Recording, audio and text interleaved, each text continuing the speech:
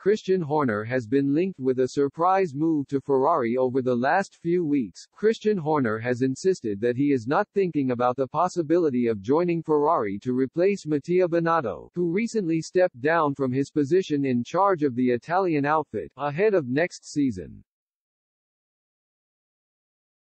It has been claimed that Ferrari approached Horner regarding a potential switch to the team earlier this year but were turned down by the 49-year-old, who has served as Red Bull's team principal since their F1 debut in 2005. Reports linking Horner with a move to Ferrari have persisted over the last few weeks, though, in spite of his decision to snub their advances in order to continue leading Red Bull in advance of the 2023 campaign.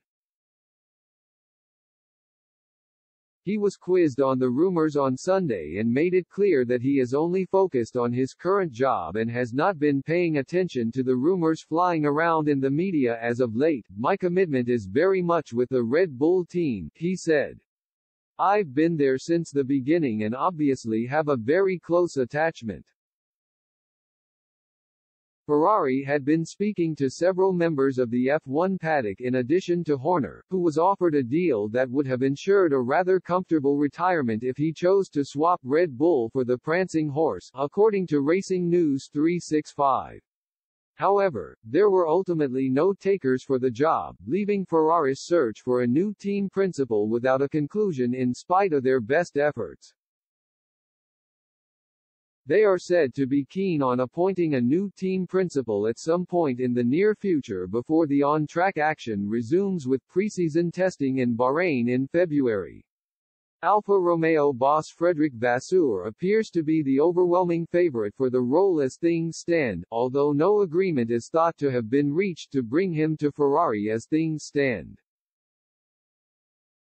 It will be hugely important for Ferrari to wrap things up quickly in order to boost their preparations for the new season, in which they will be hoping to put up a stronger fight for the end-of-season honors than they managed this year.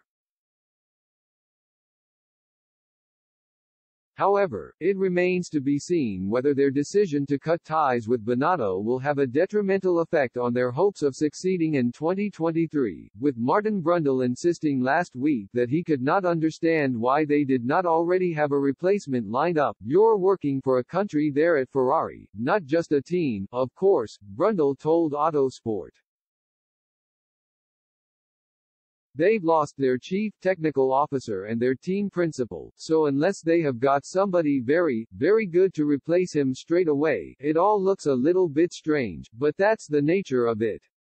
You've got to speak Italian, and I think the problem is if you look back at when they were last successful, they had a Frenchman in Jean Todt, a Brit in Ross Brawn, a South African with Rory Byrne and so on. Maybe that's what they need again, something like that. People who are not completely exposed to the daily Italian media."